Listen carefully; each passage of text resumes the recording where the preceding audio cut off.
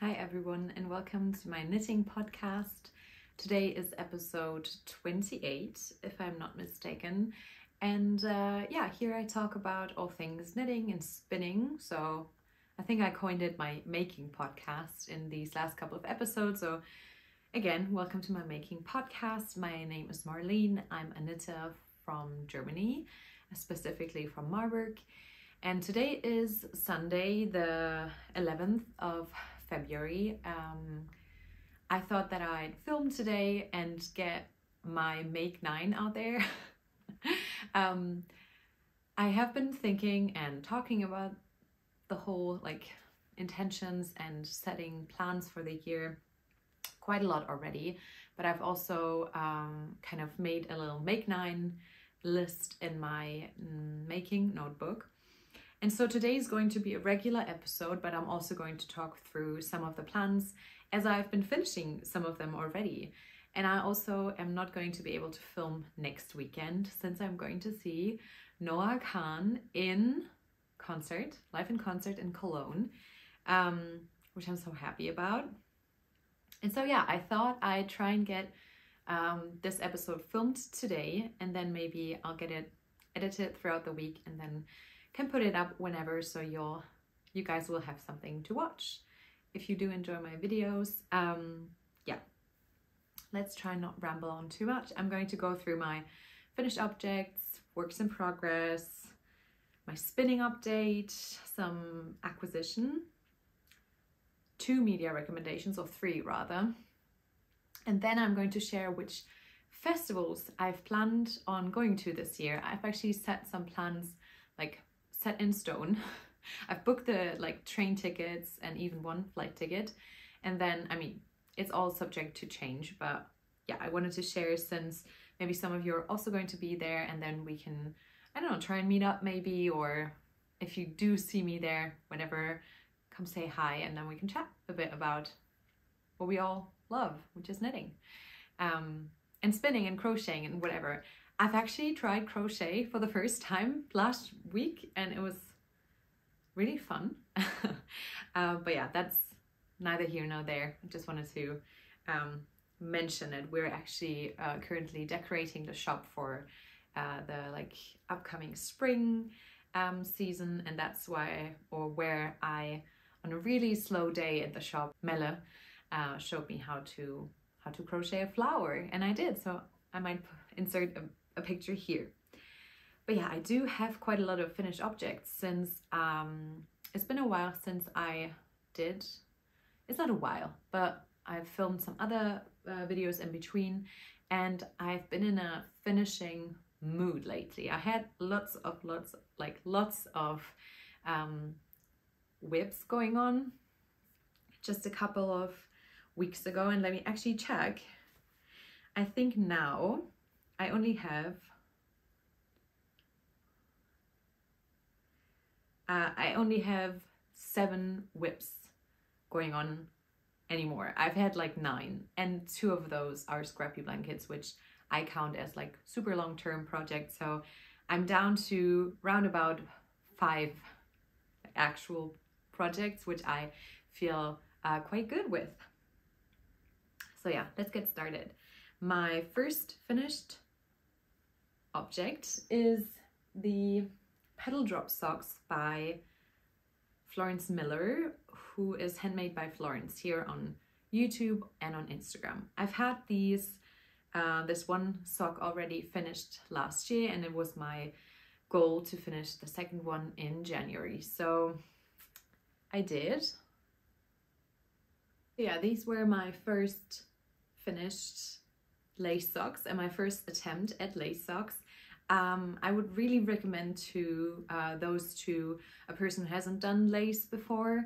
It was my second lace project since I had done the Corn cardigan by the Crea Bear before, but my first lace sock, and I can't wait to wear them maybe in my Birkenstock Boston or in my boots. I'm not sure.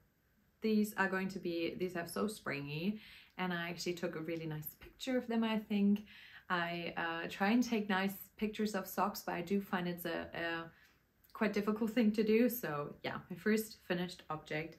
are these petal drop socks, and I knitted them in Olivia and Oliver Fibers classic sock in the colorway cotton, and I think that is a perfect fit for this pattern.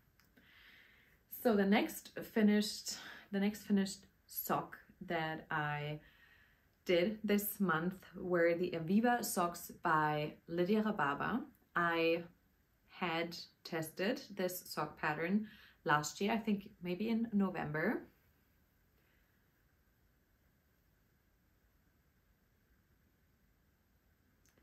And so it was my second goal of this year to finish this pair, and I did. It was the, I think, Legolas and Deep Breath Before the Plunge colorway from the Long Dog Yarn Lord of the Rings collection. So this is a really special colorway, which I really love. And it was my second lace sock here. I'm not actually able to see really well that there is this lace pattern in here. Maybe this way you'll be able to see better.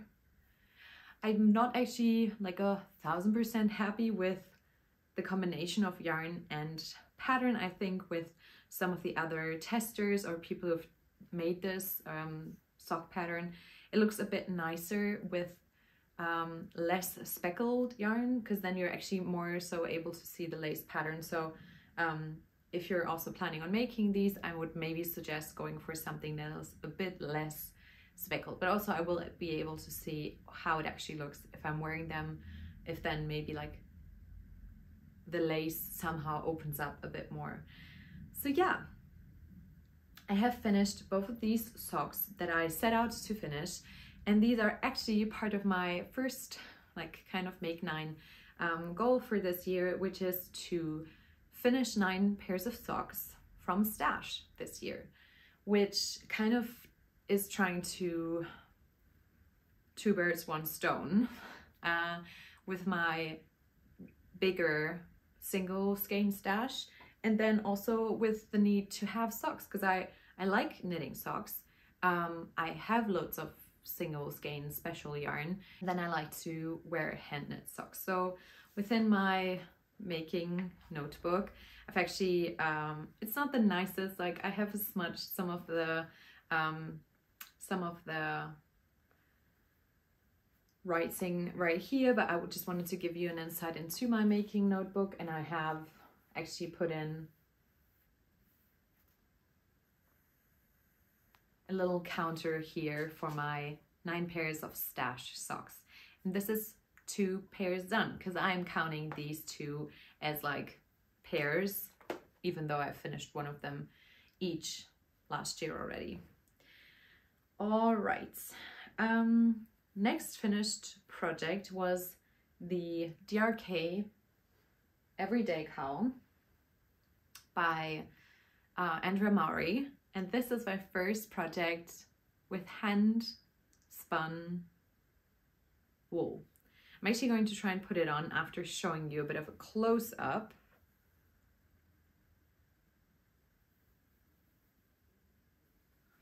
Let me see if I can.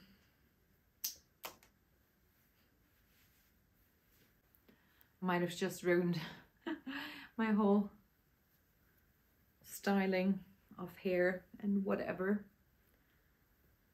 But yeah, I hope you can see the way in which this fits.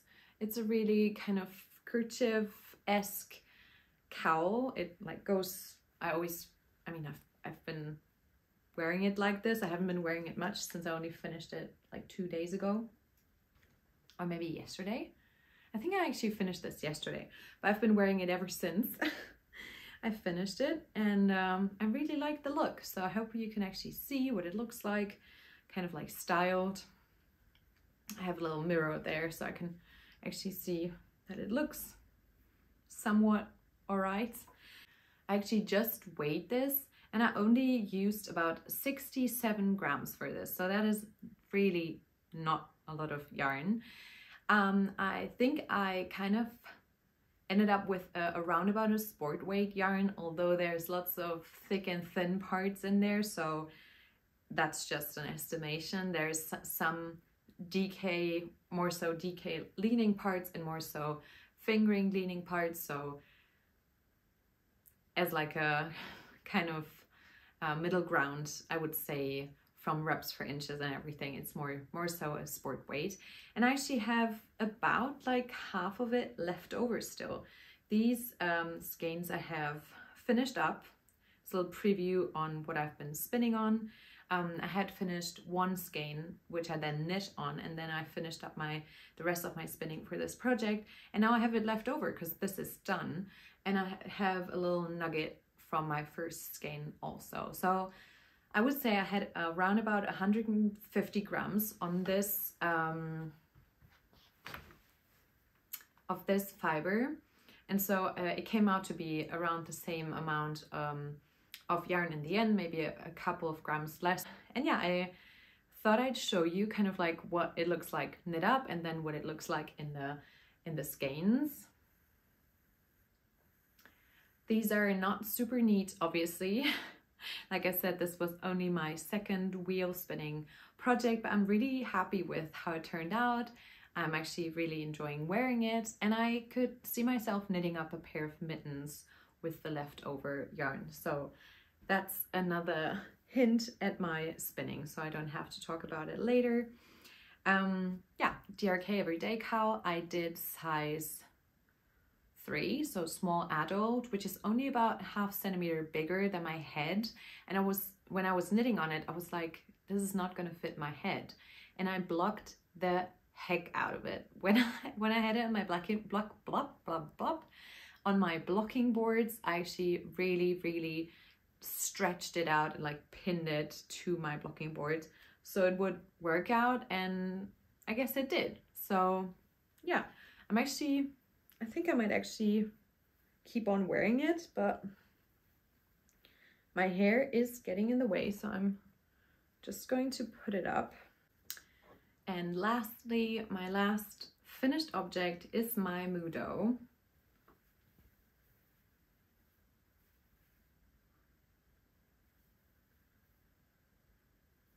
This is the Mudo sweater by the petite knitter, who's Weichin, who's a knitwear designer that does a lot of color work and like Nordic inspired color work designs. And this is one of her easier color work projects. And whenever I saw her post about it for the first time, I was like, I want to make that. It was really clear to me that I like the simplicity of the look that the design gave.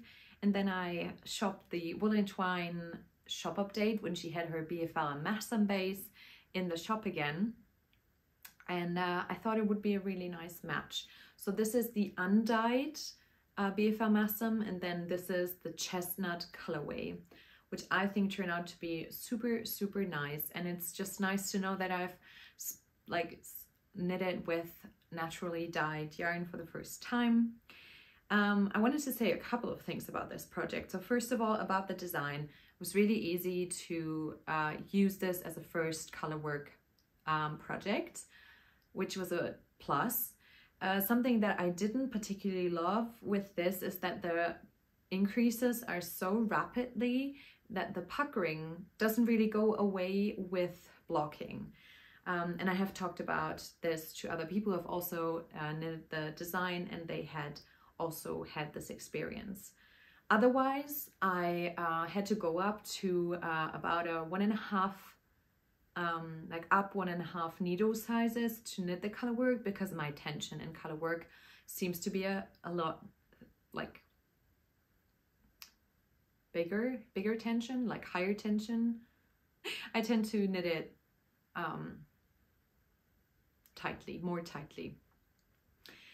So I started with a 3.5, went up to 5, and then within like in between the color work charts, I went down to a 4.5 again, and then the rest of the body I knitted on a 4.5 as well. But then I went down to a 3.5 for the ribbing again, which she didn't ask for in the pattern, so excuse me, I found that to be odd, like not going down a needle size again when coming to the ribbing.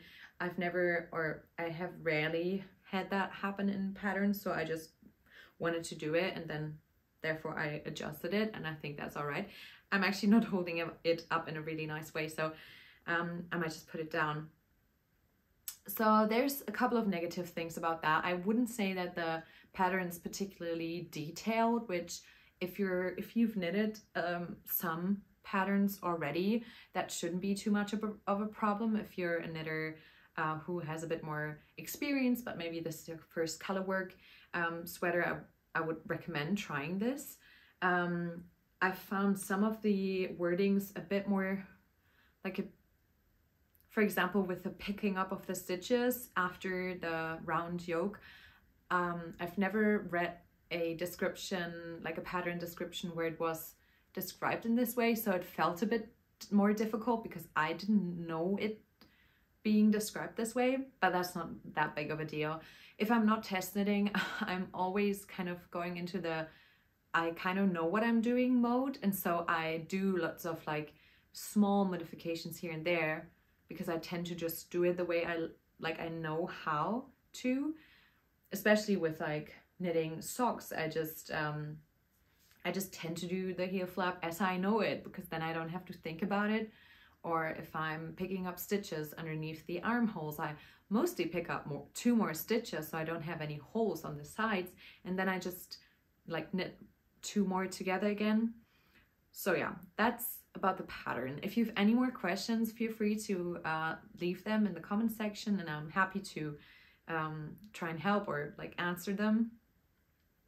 And about the yarn, I had not thought that the BFL Masham or Massam would be this soft. It's super soft. It was a tiny bit prickly because I think the guard hairs, maybe from the Massam, which I think is less, there's less Massam in here than Blue-Faced Leicester. And Blue-Faced Leicester I've always found to be a bit more rustic than Merino, but still quite soft. And then some of the guard hairs were sticking out the first time I was wearing it. It was a bit prickly, but still soft.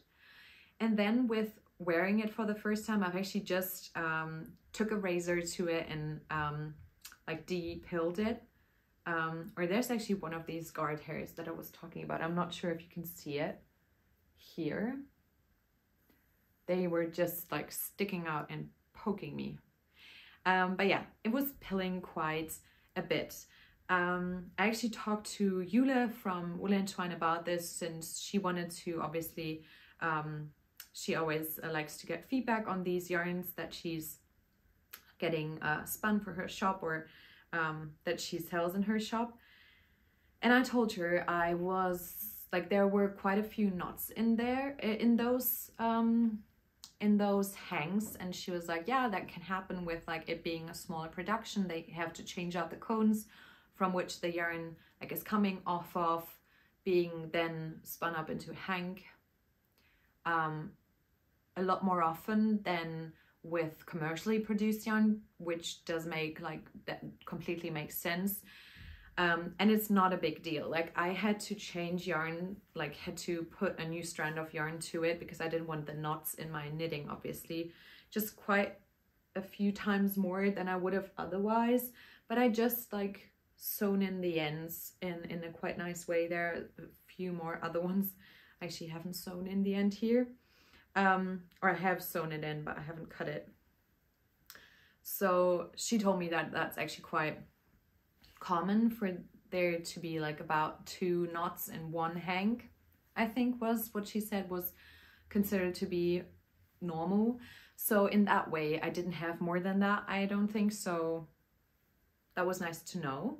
And then with the pilling, she actually told me that her mom, I think, she made a cardigan out of it, and she's been wearing it for years and years.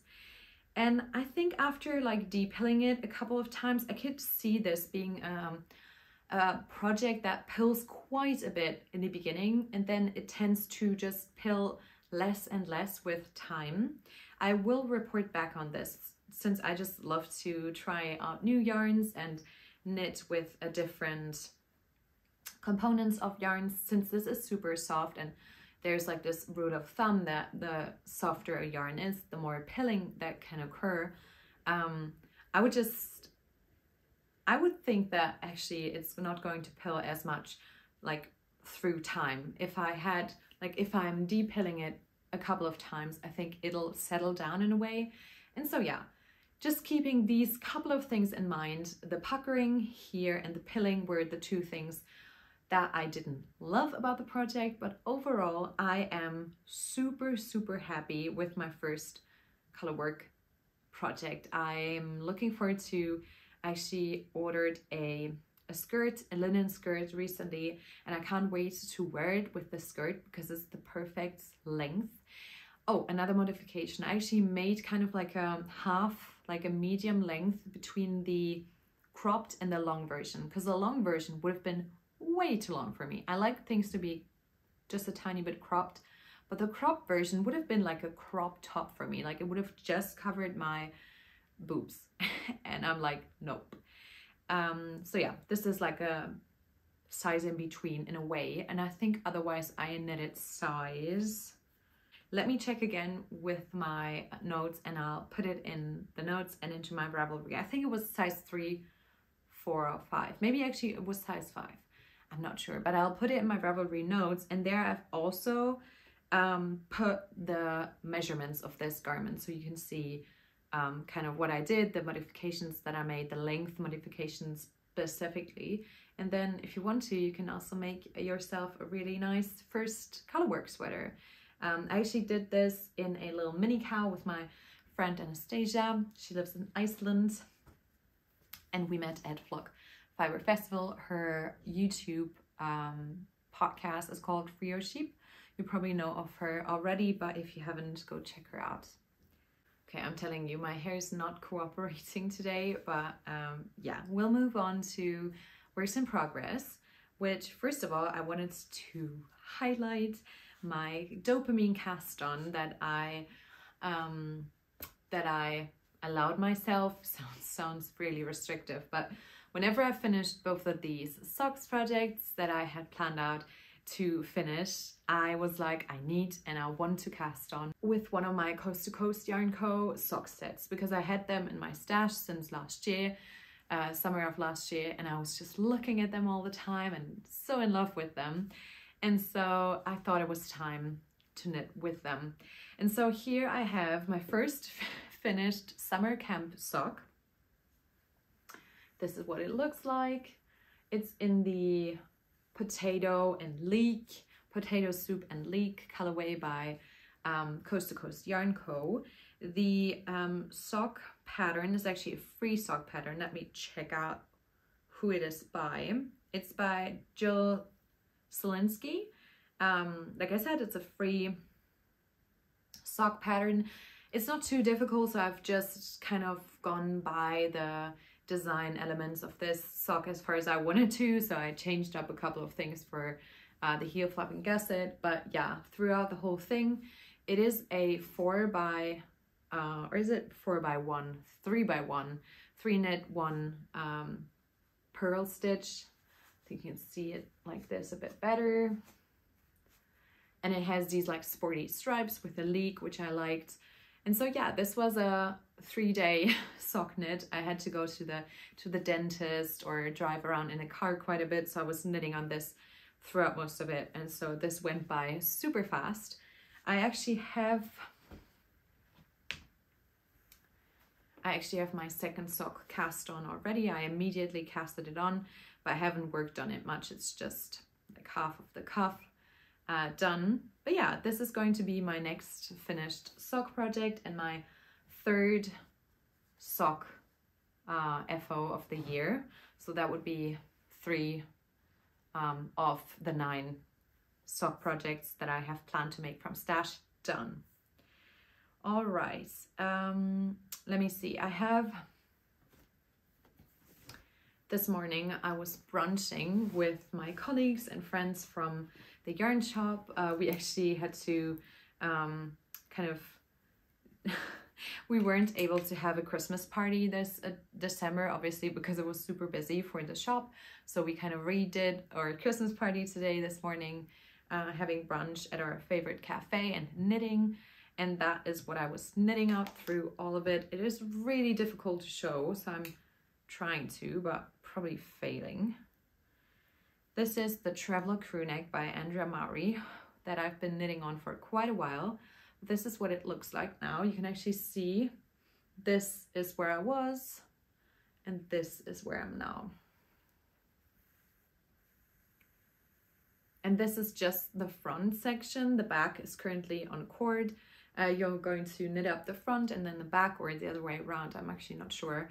And then connecting it here, and then putting in the crew neck collar, and then casting on the stitches again or casting on new stitches for the sleeves. And I think this is actually the moment that I'll finish the body. This is going to go so fast because it is such a deep drop shoulder. This is actually super big, I've found. It's going to be quite cropped but oversized in a way, which is actually a fit that I really enjoy, with like high-waisted bottoms. And then it's going to be a really I think a really short sleeve because the shoulder comes down so far. Actually the same like with this hollow v-neck, it was quite a short sleeve, which is always why I'm thinking, like, if people are talking about however long they like their sleeves, I'm like, yeah, but that is not universal for like every sleeve. Like a drop shoulder sleeve is going to be so much shorter most of the time from a like raglan or round yoke construction. But yeah, that's a tangent. I really want to focus on this a bit more. I am currently doing a test knit as well, so these are my two focus garment project. But my plan is to finish this Traveler Crew Neck in this month in February, and I think I will be completely able to do it. I still have so many days left, and I'll be working on this some more today. I think I will actually be able to finish the front section. I hope I won't forget to like put the... Should we actually do it now? I actually like that. I think Leslie from Knit California does that, where she always like puts the marker like in the new position with each podcast. I don't think like I'm podcasting enough to justify doing that, but I actually like seeing it in her videos, so I have just done it now, and so I won't forget doing it after, because like afterwards cleaning up the like whole like filming area after filming is always such a hassle. So now I've done it and I don't have to do it anymore. Another project that I have shown in a video but not in a podcast, so I haven't worked on it since then, but I still wanted to show you, is my Storm Sweater by Petite Knit. This is just a back panel. It was such a joy to work on, but since I got into the test knit, I wanted to finish this, I wanted to finish the Mudo. There were just so many other things I wanted to finish. I have not worked on this more. I think it should be time to pick up the shoulders now. And so this is going to be the next sweater that I want to finish after doing the Traveler. So yeah, this is going to be the next thing. This is actually made in size medium on Peer Gynt from Sandnes Garn. And then my Traveler is, I think, size 4 or 5 again. Again, it's all linked in my Ravelry project pages. And if that's not accessible to you, you can always ask me in the comment section. And that is with Pearl Soho Good Wool, which is one of my favorite wools that I have worked with so far. I love a good 2-ply, and yeah, that is just a really, really nice yarn to work with. My last garment whip at the moment is my Lauder vest, I think a V-neck, yeah. And this is what it looks like so far.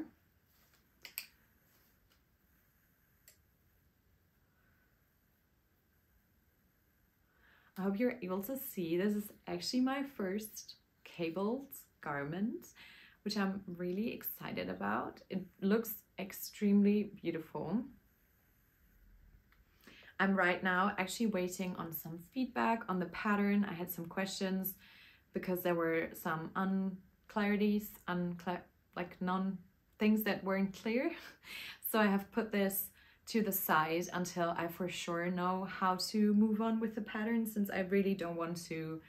I have knitted and then ripped back quite a few times on this, just because I did something wrong, not because of the pattern. It's been a really, really enjoyable knit so far. I've just been using just a regular old cable needle from Prim, which I think is a German company, but yeah, just like a couple of euros. It was really inexpensive, and I've been using that cable needle since. I would also like to try and cable without a cable needle, but so far it just hasn't been working out for me, and I have continued using it so far. I am using the Durham Natura Ulysse and then a just regular old woolly yarn Surrey silk with this. And so yeah, the Surrey silk I had previously used for my Kalani blouse as well, and that's why it's marling just a tiny bit. The Ulysse is a sport weight, and this was calling for more of a DK to maybe even light worsted, I think. And so yeah, because I wanted to achieve the DK weight, I had to hold a strand of lace weight with the sport, and it turns out really good. I think the cables are still standing out enough for me, at least. And then another thing I wanted to mention,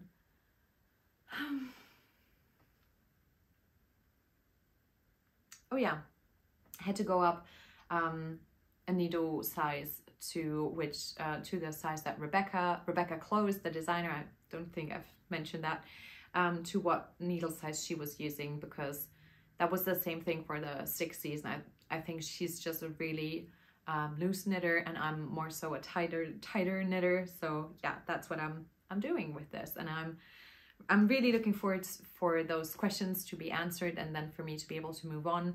Although I really understand, like, she's mostly doing like 2-3 test knits all at the same time, and this is a mega pattern where there will be like cardigan, sweater, and vest, both in like all of them in V-neck and round neck options, and so there's lots of feedback possibly coming in.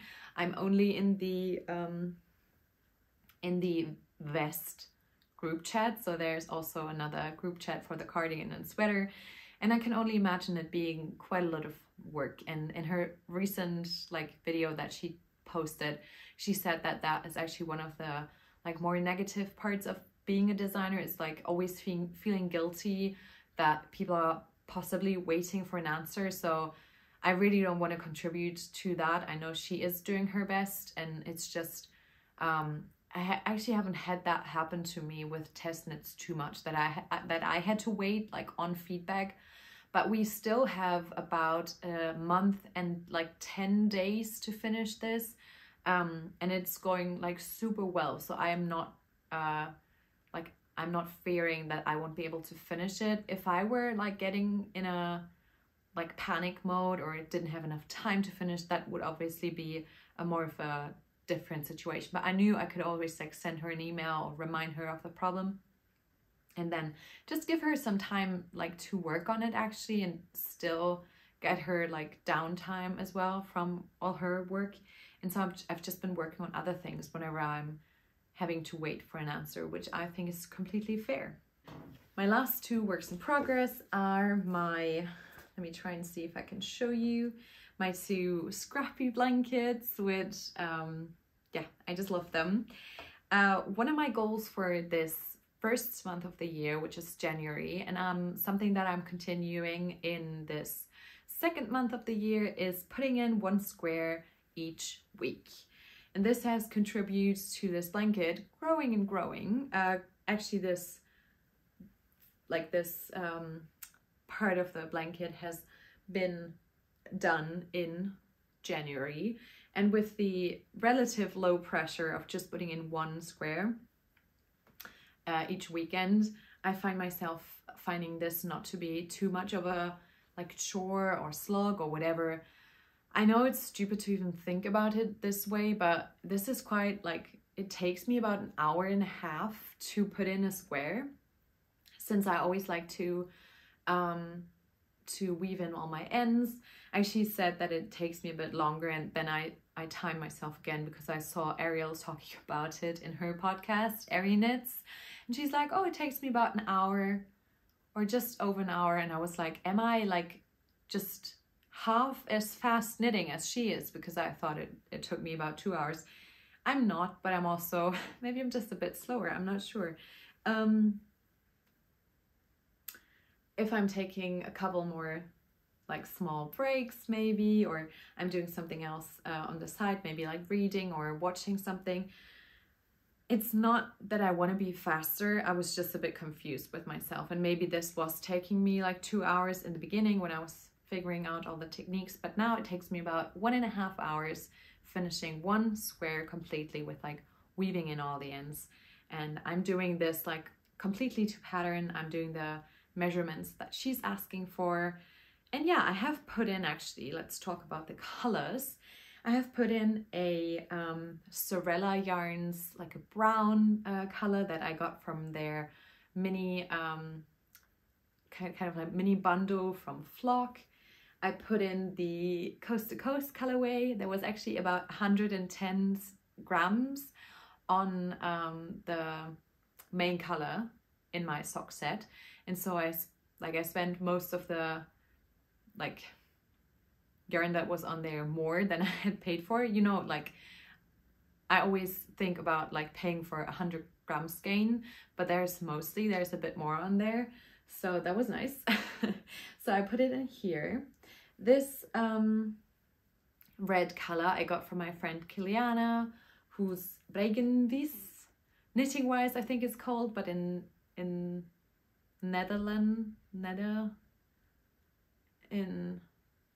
what's the like Netherlands? I don't actually know what the language is called that people in the Netherlands speak, so I'm sorry. But she also has a knitting podcast, so you should check her out if you haven't already. And then there's this beautiful green color, which green is yellow. The beautiful yellow color, which I think is also from my Sorella mini kit. I'm not sure, but it's extremely beautiful. Maybe it is from it was from my friend Lydia from my Scrappy Advent, I think. Yeah. And then this one is from, I think it was Olivia and Oliver Fibers, a mini, or was it?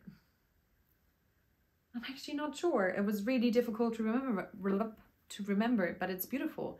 And it kind of stretches out in the corners. So I'm thinking about adding a I-cord edge around it whenever I'm finished. But yeah, I've added quite a few of the Sorella minis into it actually. And then this skein that I got from my friend Chelsea, the nylon sock set in the colorway Jazz in the Park. And then I think this little one is called Brine Park, which Brine Park I actually already have in there because I got the mini at Flock as well. This main color though will be my next sock project, and I'm also going to put it into my blanket. And this is actually the kind of introduction to me becoming an affiliate with Sorella. So I think you've probably heard from other content creators on Instagram and YouTube about them being an affiliate with a brand that they enjoy and they want to support, and then the brand offers them a cut of the yarn that people buy. And Sorella, Ashley from Sorella, who I actually met at Flock, she asked me if I wanted to become an affiliate with them, which I couldn't believe in the beginning. I was like, you're asking me? And yeah, I was just really happy that they asked me.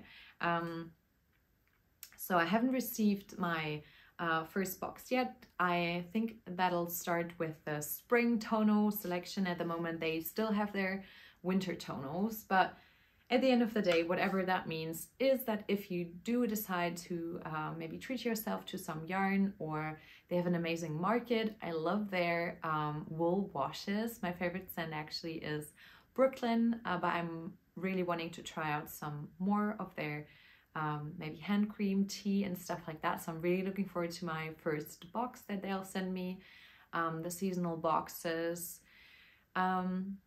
Yeah, if you do want to try out anything from Sorella, you could shop through my link. So without any further cost to you, that'll give me a small pushback from that sale. So I'll get a small percentage of the money that you pay for the yarn as well. And that way, I think you're going to be able to support two women, like, I mean, small businesses in a way at the same time. So if you do enjoy my podcast and you want to shop with Sorella, you could, again, two birds, one stone.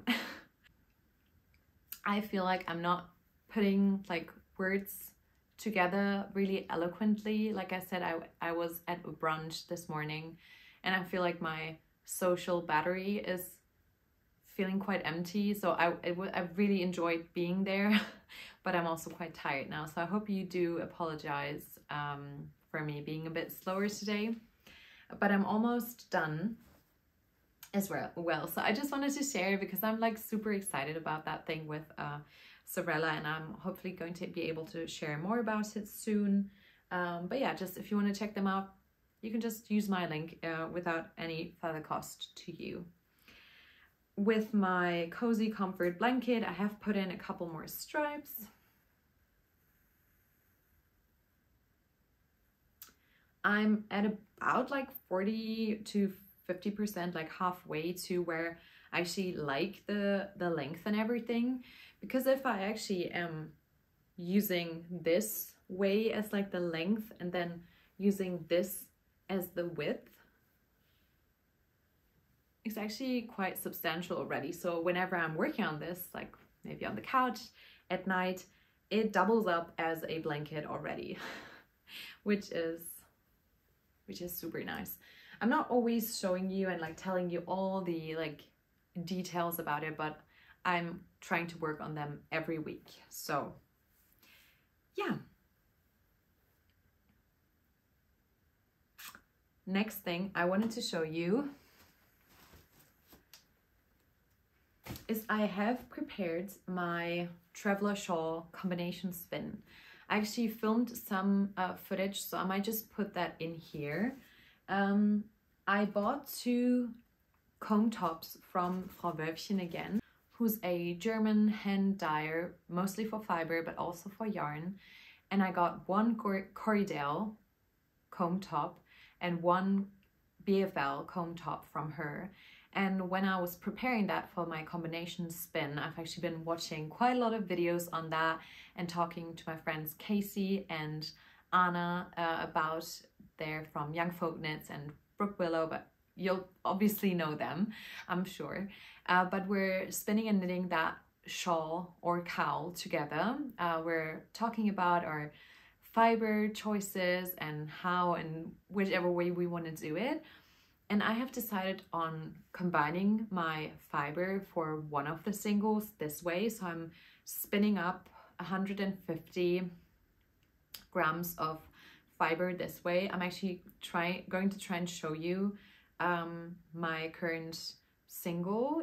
I have actually spun quite a lot these last couple of days. And then I am planning on getting another just plain brown braid to do a second strand with, and then to do a 2-ply with the 2 of that. And then I'm planning to do the Traveler Shawl by Andrea Maury, like I said. I hope that that's going to make any sense for you guys. So I hope that I have maybe inserted some footage of me kind of dividing my braids. And then let me try and show you my fiber without like taking it from here.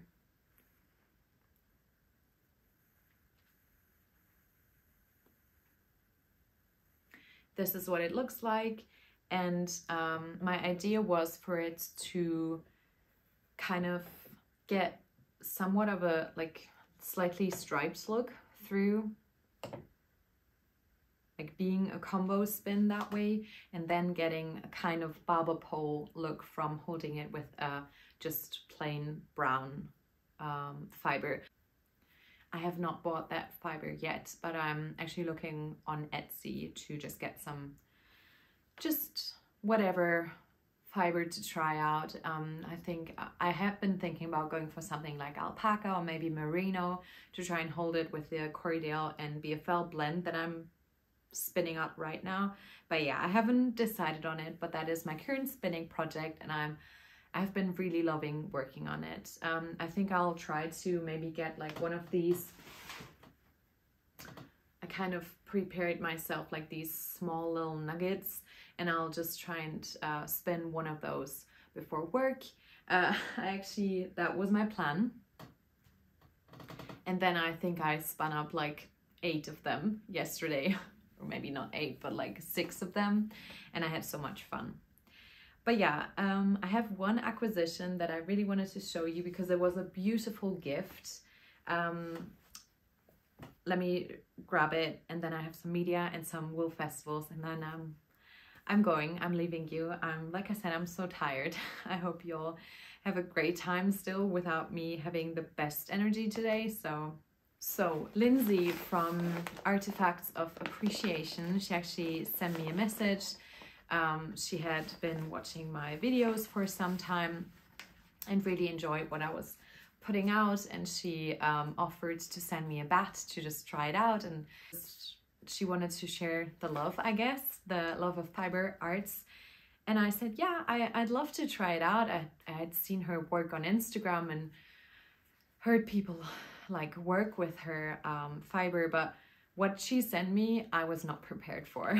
So first of all, she sent me this beautiful letter that I'm not going to share, but just so many kind, like encouraging and supportive, really nice words. And I think this was, I'm really not sure what kind of like lace work this is, but I can see myself like putting it on our tree whenever it's Christmas time again. So that was a first. And then she had put in 2, I would say they're also comb top braids in a way. I'm not sure, like the preparation they are. And she said for you to practice long draw, which I think was so nice of her because we had like talked about it.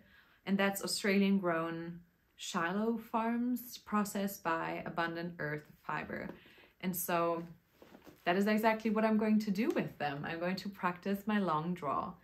I actually have leftover fiber. I don't have a huge fiber stash or anything yet. I just have like my first Corriedale that I got and this leftover, and everything else I have worked with or I'm spinning with currently. So I'm quite happy about that. I don't want to build up a huge fiber stash. So this is some European merino, but it's also in a bat. And so I thought this was just like $6.50. This is not super special. It was from a local yarn and fiber festival. So I'm going to try and spin with this bat first. Try my long draw, and then go on and use this. And then I'm going to use these, which these are so special. I love her logo, like the little crow. I'm just gonna read the like little notes to you, and then I'm going to put in maybe some b-roll and show you what they actually look like, because yeah, I don't want to take them out of here again, or maybe I'm just going to insert pictures. Maybe that's easier. I've taken some beautiful pictures of those.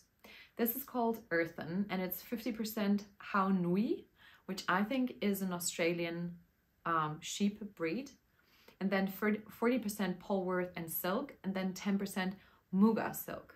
And this is a 100-gram bat, and it's hand carded, made with small farm wool and hand dyed fibers. And like I said, let me tell you, these bats are art. They're so beautiful. So this is the first. And then the second is called Draw Near, and it's with 60% Polworth and yak and 40% Polworth and silk. And it's also a 100-gram hand-carded bats made with hand-dyed fibers from the West Coast color. And again, I'm going to put in a picture. I love these so much. There was actually also a little stitch marker on here. I try to just keep them like this and intact to film and take some pictures. And actually I don't even want to take them apart. I'm going to hold on to everything for as long as I can, because I just think that they look so special. And I still have a couple of other things to spin through in a way before I then want to move on to spin this. I would actually love to practice a kind of woolen spun, like a long draw. I want to try long draw because I want to learn to spin woolen. In a way, I've just been spinning worsted with short forward. So yeah, that is my reasoning. So thanks again so much, Lindsay, for this incredible gift. I'm like in awe.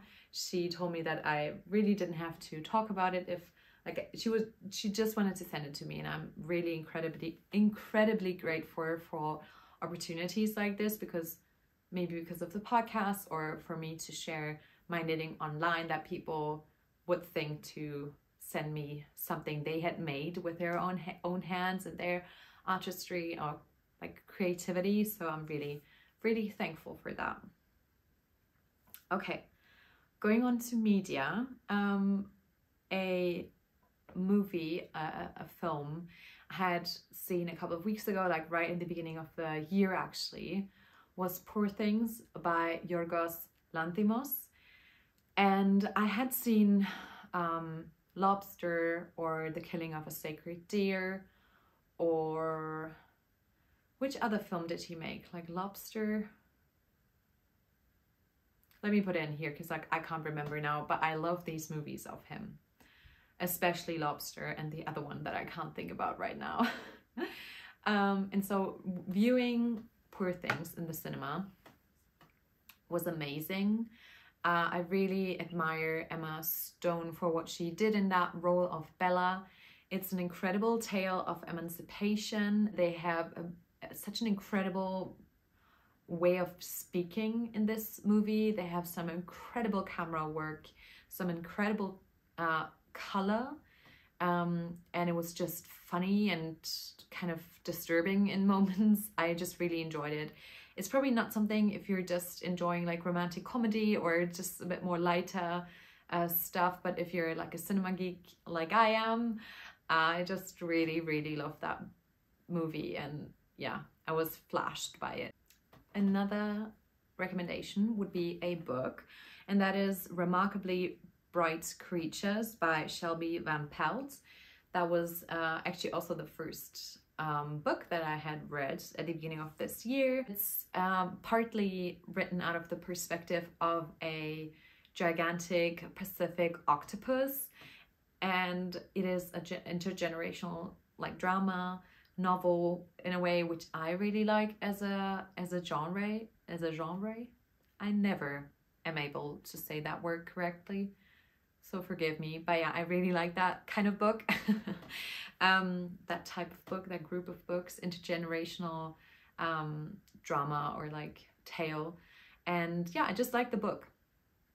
Nothing really more to say. It was quite a bit frustrating for everyone realizing the plot of the book, and then just the people who are affected by it not really wanting to realize it. But overall, it was just really enjoyable. I actually like listened to it as an audiobook, whereas I also like to read books, like actual books. I'm just changing it up because when I'm knitting, I also like to have an audiobook going sometimes, because I am able to read and knit, but sometimes you just want to, I don't know, like relax your eyes. I'm not sure. And yeah, the last media recommendation is actually music. this is going to be the first time that I recommend some music to you. And this is actually a recommendation that I got myself from my partner's best friend, Lena. She has recommended to us Last Dinner Party, and I have been listening to their music just like up and down the whole album, and it's fantastic. I really enjoy it. I don't have much more to say about it. It has like classical elements. It reminds me of my time as like a kid being in ballet, but then it's also like, it has so many musical themes that you feel like you know, like there is a familiarity. I'm not sure if I'm saying that correctly, but there's a way in which it makes you feel like you know the music, but then also it breaks like in a moment where you wouldn't expect the music theme to break and then move on. And so it just really, I don't know, it's just, I can't get it out of my head. And I think that's it's a great thing about music. And yeah. Okay. So lastly, within this regular podcast episode, I wanted to talk about the festivals that I'm going to within the first half of this year. And then I'm going to put up my Make 9 again and just maybe go through those plans with you just a tiny bit. I'm going to pick it up and like talk about it throughout the year. So it's not just something that I wanted to talk about too much, since I do really just made it for myself, but I wanted to share that because I thought that would be nice. So firstly, I'm going to go to the H&H Cologne event in Cologne, obviously in March. But that's not so much of a festival than more of a event that people who are in the industry come to, and then maybe talk to yarn providers. So I am going there through the yarn shop that I work at to maybe be talking to some of the suppliers and people or companies that we do resell their yarn. But I am going with 2 friends who are also knitters and designers, and yeah, I think that will be fun. We'll just take like a little daily road trip, a little just yeah, I think that will be fun. And then I am going to Swiss Yarn Festival, which I was really grateful for a kind person that I knew also through just doing this podcast, which is sometimes I feel crazy thinking about it, but she had offered to host me throughout that festival. And yeah, I'm just excited to see how all those festivals will differ, because I think they surely have to differ in a way. They surely will all have their special parts. I would have loved to taken a course with Natasha Hornby, or Natasha Hornby. I'm not sure how to correctly pronounce that. I'm actually going to look that up after filming again. And she's doing a course about photographing knits, which I think would be really helpful for my role as like marketing person for the shop as well. And then I am planning on going to the Woolly Good Gathering in Edinburgh in Scotland. I am so excited to go. I'm really thankful for to Venetia, who's the woolly worker here in YouTube, for inviting me to stay with her for the weekend.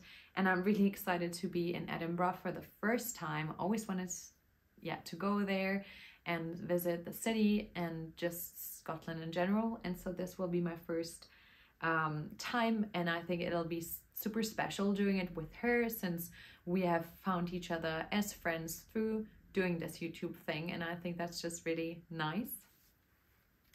So that'll be I think about a week after my birthday in April, and I'm really looking forward to that.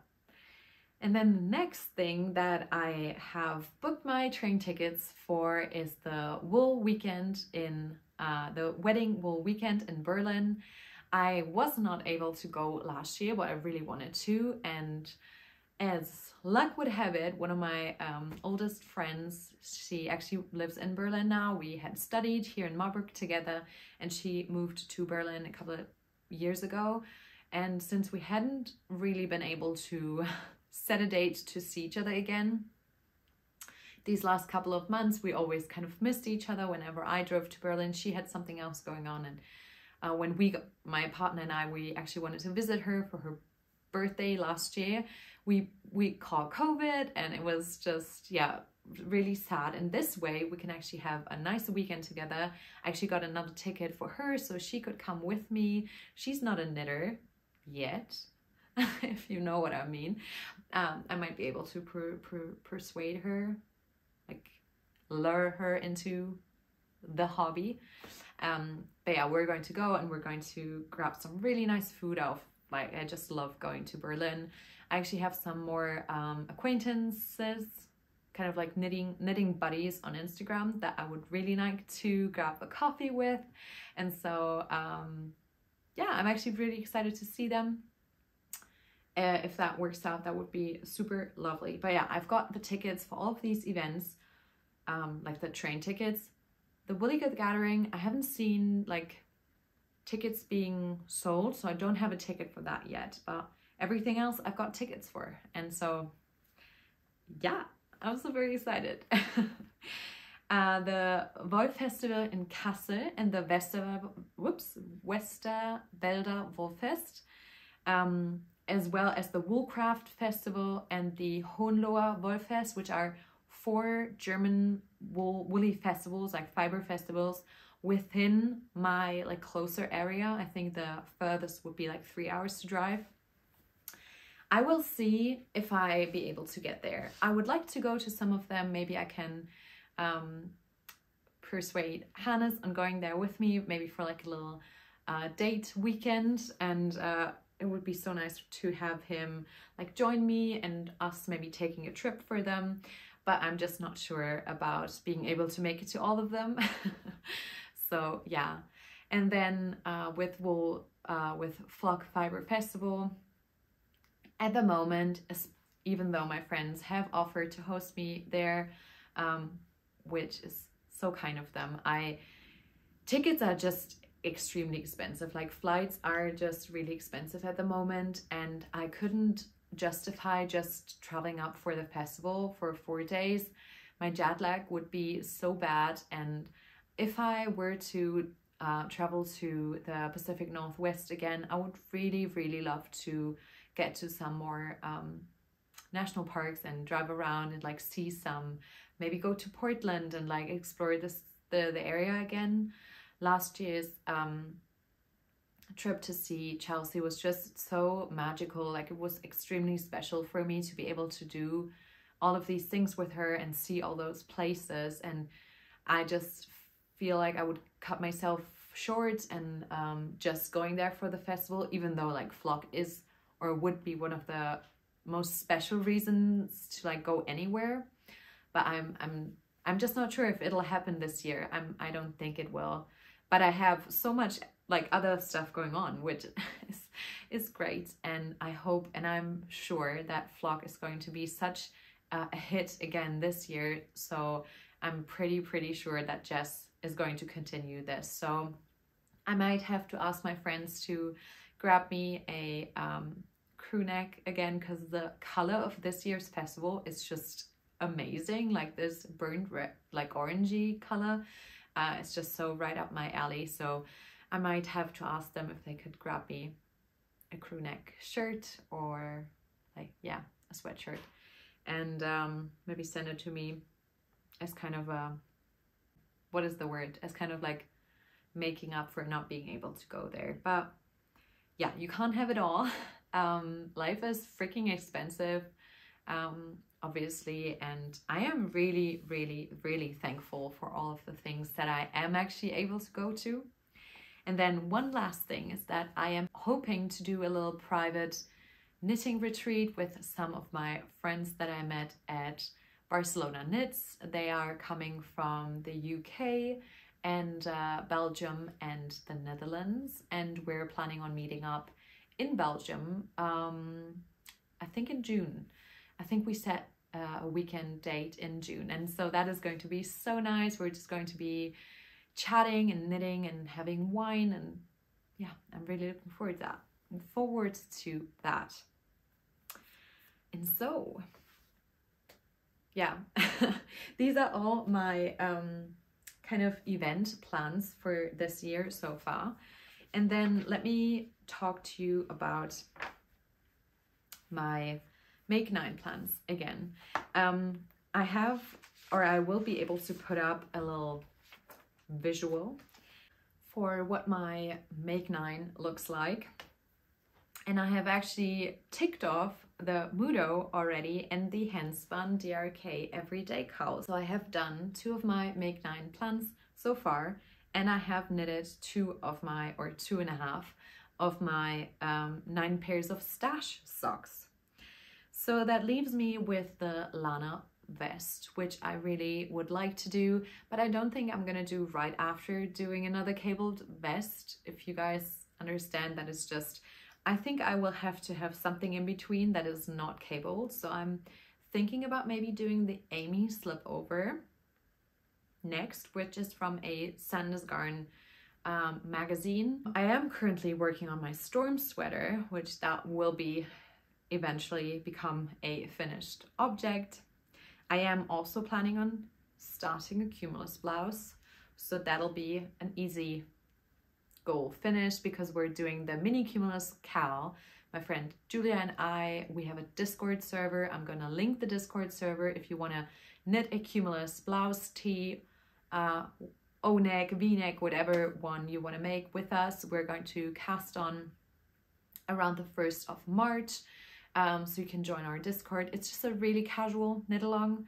Lots of people actually have already joined, which I'm so excited to hear. There's like people from Australia, from Austria, from Germany, from the US, from lots of different places in the world. So I think that is fantastic. We're going to chat more in that Discord server. So go check in if you wanna knit that as well. And then there's some future plans. For the mini mock neck, I actually have the Sea Change Fiber skein that I got at Flock hanging up on my pegboard that I want to use for that. But that's obviously going to be a warm weather knit. My worsted hat, I'm not sure if I'm going to do the Alaska hat. I think that is the one pictured. But I could also see myself doing a Jacques hat by Paula Strict. The Alaska hat, I'm actually not sure who the designer is. I'll have to write it in here. I didn't write it down. It's just a more so general goal of doing a worsted hat. I don't think I own any of those patterns yet, so they're in my wish list. If you do feel so inclined, you can always give me a pattern if you want to, I don't know, support my content and my work here on I always say Instagram. It's YouTube. Sorry.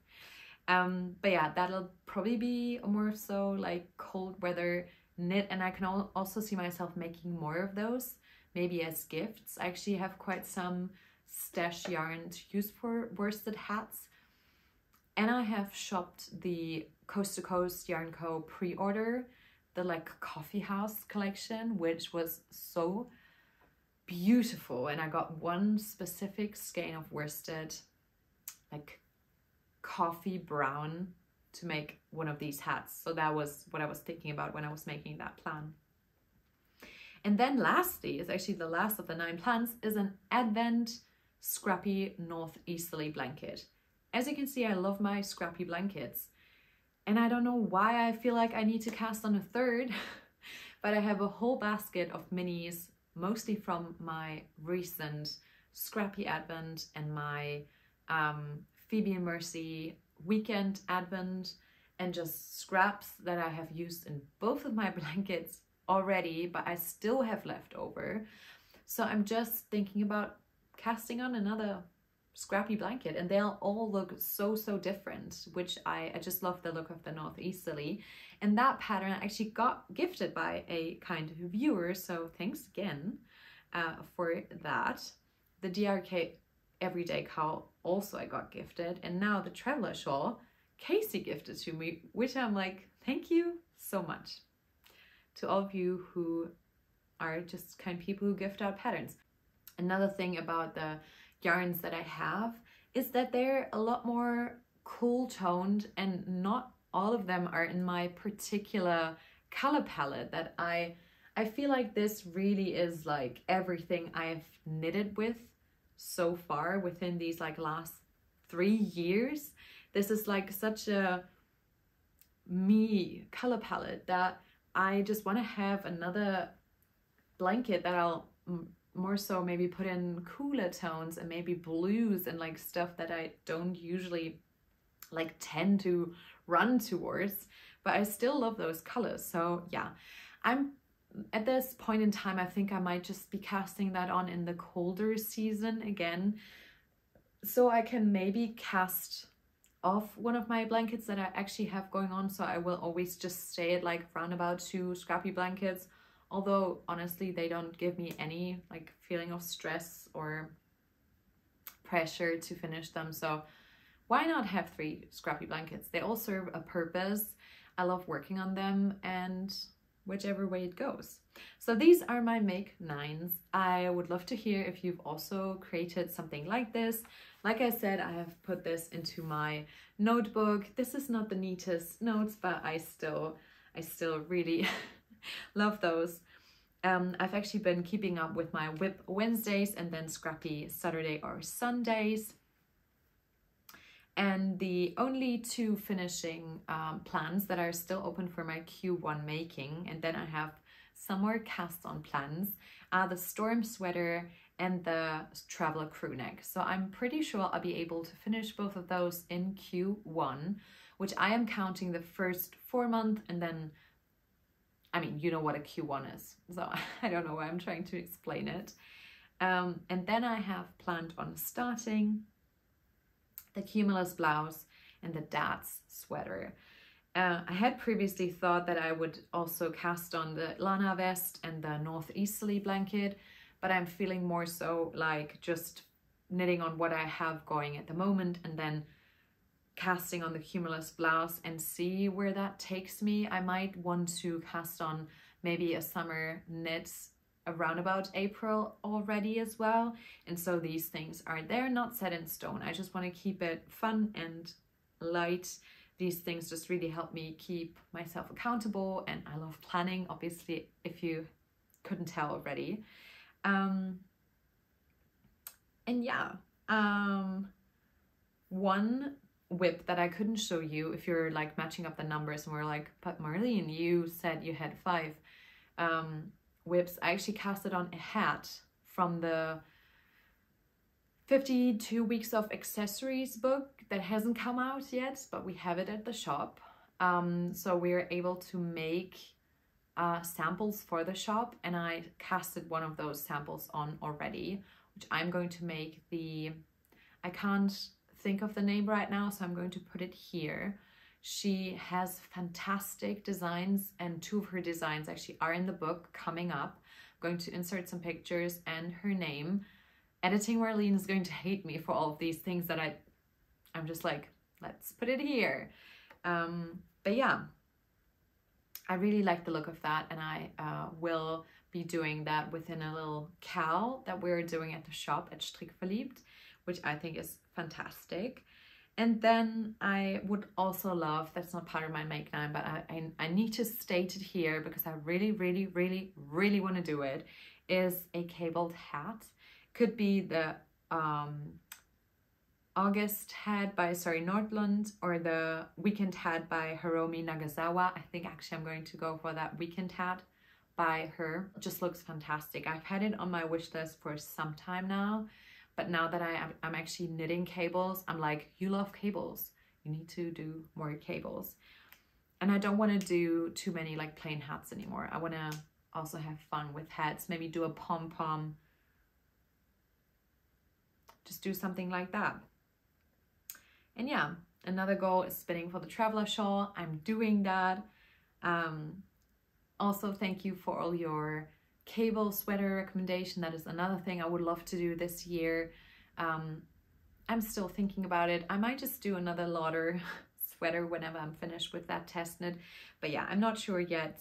I want to sew a garment, especially I want to make more vests and slipovers, and I want to knit more really wearable kind of like summer tops and tees, and use more from my single skein stash, which corresponds with me wanting to do 9 stash socks. But yeah, I'm rambling now. I'm hoping you enjoyed this video. There are just some things mixed in here at the end of this roundup. I hope you enjoyed this making podcast episode. I hope you're doing well, taking care of yourselves wherever you are in the world, and I hope you're getting loads of knitting time. I would love to know what you were working on while listening or watching this podcast. If you do feel so inclined to share some thoughts about what I was sharing, whatever you were working on, and then I hope to see you back next week or in 2 weeks maybe for another podcast episode and my February roundup then, I guess. I've been doing quite well on my knitting more than I'm buying, like getting out more meters that I'm actually taking into my stash, so I'm pretty proud of that. It's going well so far, and yeah, I'm going to lie down now and knit some more because I'm tired and it's Sunday. I'm gonna make myself a cup of coffee, and then I'm gonna knit on my traveler crew neck, and I'm hoping to finish whichever front or back I'm currently working on. So I hope you're doing well. Take care, and I'll see you in the next video. Bye.